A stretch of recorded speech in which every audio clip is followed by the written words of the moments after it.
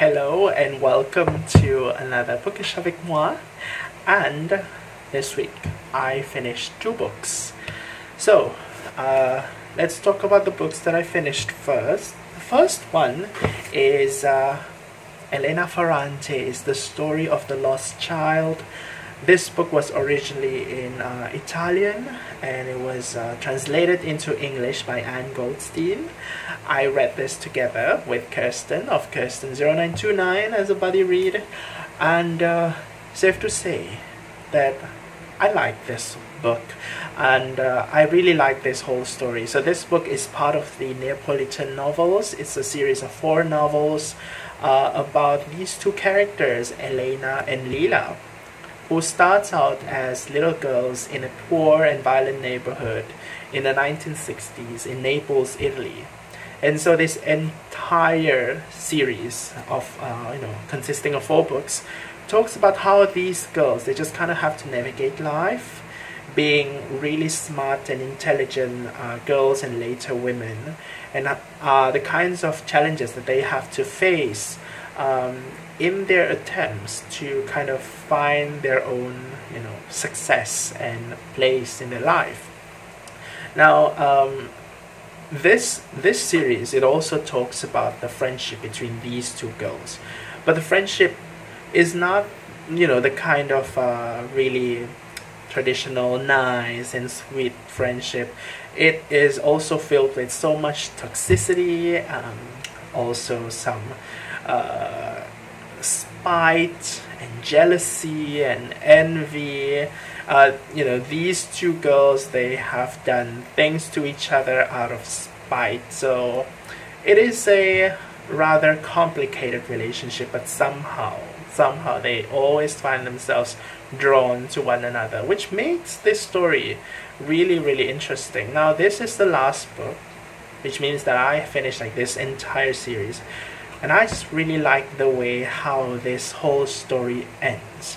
It's overall, it's a really complicated story, but it is also a simple one because I am convinced that this entire stories of 4 books, it's pretty much a coming-of-age story of Elena and how Lila, who is her friend, and how Lila's presence just pretty much affects Elena's perception of the world and how she develops into a person, how she matures. And I find that really interesting because it is really complex. There are tons of character development happening in this book. And I really like the way that this book ends. Basically, an element that was mentioned in the first first book, early in the first book, it popped up again at the ending, and it kind of gives this sense of this whole narrative returning full circle. And if you're the kind of person who likes that kind of story, then you should totally try the Neapolitan Novels. I think that Elena Ferrante writes these female characters really well, and it's really nice to see not only these 2 girls, but also other female characters were being added into this as well. They all have really different and kind of vibrant personalities, really different characteristics, and many of them do not stay flat. But in general, many of the characters, not just the female characters in this entire series, do not stay flat, which is great. You see so many changes in here. The books, they kind of connect to one another with cliffhangers, so that's awesome. They are really cohesive that way. So yeah, this entire series, really nice, really awesome. Another book that I finished is also part of a series, and this one is Alice Smith's Spring.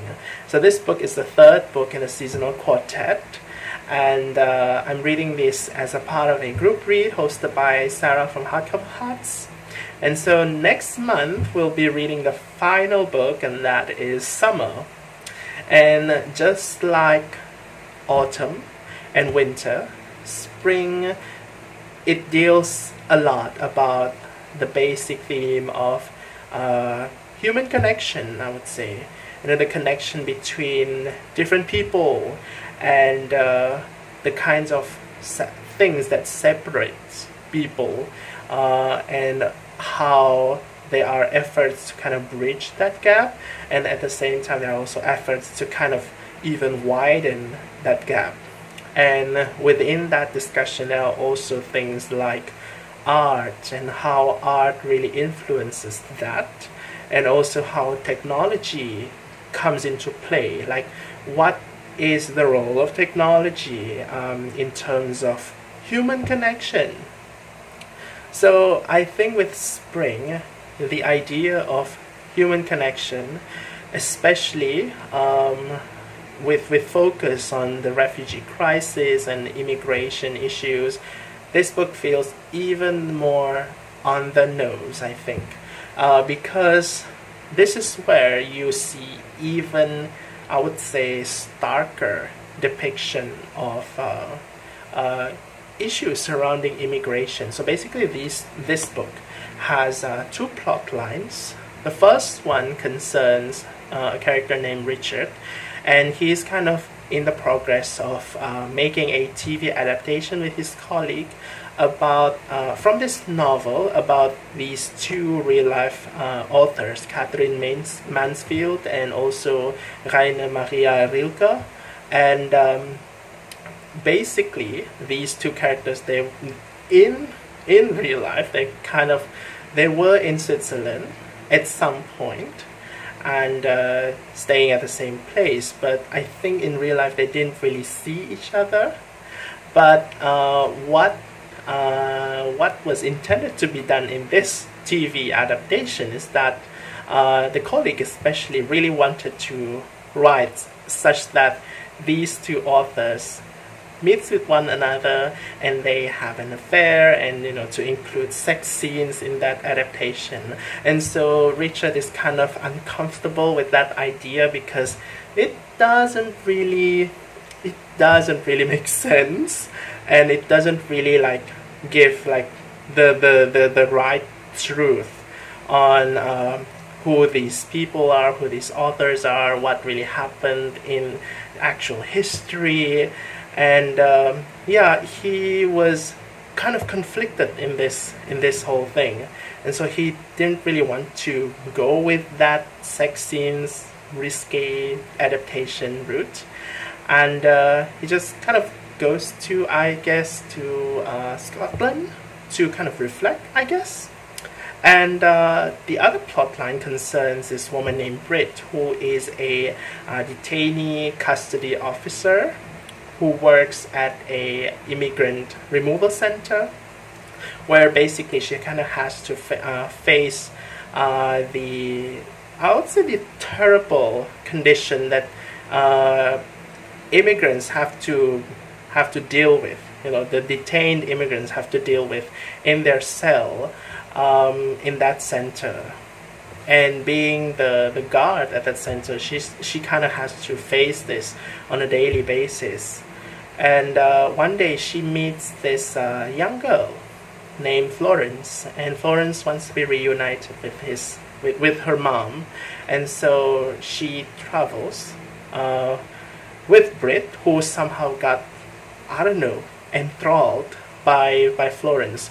And Florence seems to have this enthralling capability, and she does that to other people, other characters in this novel as well. It kind of makes it a little bit more magical, but in any case, Britt was enthralled to follow her, and she just kind of travels together with her to a place in Scotland, and it is there that these two characters kind of meets with Richard, and the story kind of also proceeds from there.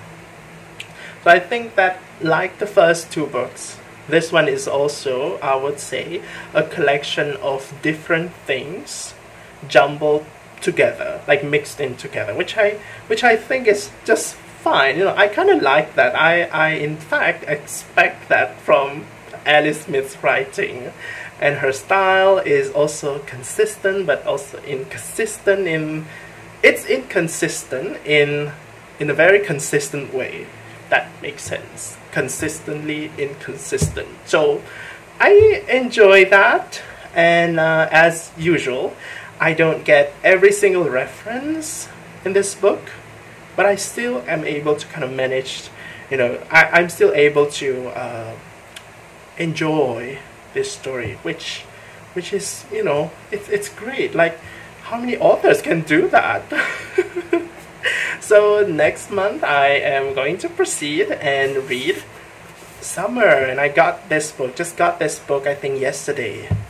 This is a very big trade paperback edition that I have. But yeah, it kind of makes my entire collection like really inconsistent. Oh, but yeah, whatever. So yeah, those were the 2 books that I finished this week. Now moving on to the book that I am currently reading. Aside from these 2 books, I'm also in the middle of reading this one by Miriam Toews. Yes, Miriam Toews. This is All My Puny Sorrows. This book is it is delightful, but at the same time it is sad. Like, it is it makes you giggle sometimes, but while you're reading, there's this undertone that is just really heartbreaking, and you seem to know that it is going to lead you somewhere heartbreaking. Yeah, so it's a happy, sad book. Basically what this book is about is it's about these 2 sisters. One sister is kind of really trying to end her life. She is really depressive, and she has suicidal tendencies, and she has kind of attempted that a few times. And the other sister is just trying super hard to support this this troubled sister, and she is just really trying to be there for her, but at the same time she knows that the things that she's doing, she's really helpless. She does not know what to do exactly in order to solve her sister's problem. So all that she can do is just stay with her. And it really highlights this this helplessness that this sister is feeling, and the things that she wishes she can do, but she knows that it's not going to help. And throughout this book, until the point I've been reading so far, it really also highlights on the very mundane and typical things that people just kind of have to deal with. Not only the depressed person, but also people who are caregivers of the person. These 2 parties, they also have to deal with real life. So the things that happen in day-to-day life, really basic mundane stuff, and at the same time they also have to deal with the fact that there is someone with depression going on, and it really affects their lives in ways that it's not exactly I wouldn't say it's not romanticized. Like, depression in this book is not romanticized, but rather it is portrayed as something that is just in the way that is like an actual illness, which I think it's really good. I think it's really well done in this one. I'm really enjoying the writing so far, and yeah, I definitely am going to continue with this one. Going to read this one after this. So I guess those are the things that I have this week. What do I plan to read next? Definitely I'm going to read All My Puny Sorrows. Let's see. I've been planning to read these books by John Fowles as part of my double shot.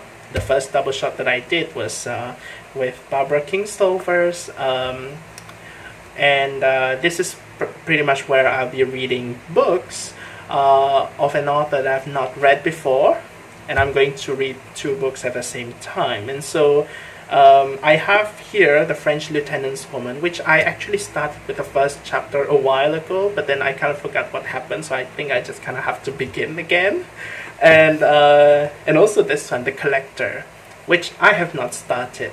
So maybe I will try and read at least one of these books next week. And I'm also planning to just kind of join the March of the Mammoths, where you need to read like not you need to read where you can read a book that is 800 pages and more, and I'm not sure if I'll be able to finish it. Maybe I could, maybe I could not, but who cares? But I really want to try reading this book. This is I Know This Much Is True by Wally. I got this one from a used bookstore. Really beautiful cover. It's a mass market paperback, and with mass market paperback, it always brings memories of, you know, libraries, my childhood, and when I was younger, when I went to the library, there would be plenty of mass market paperbacks, and most of the books there would be romance books, which I did not actually pick up, but they have, you know, they all have this really consistent smell on them, and I think this one has that smell, musky smell too, so I think it's really nice. Although a thick mass market paperback does feel kind of scary, you know. It might feel less scary if this one is a trade paperback, larger dimension, maybe, who knows. But I was actually kind of considering to read Gravity's Rainbow by Pynchon for March of the Mammoths, but then I thought that book is probably a little bit too eclectic.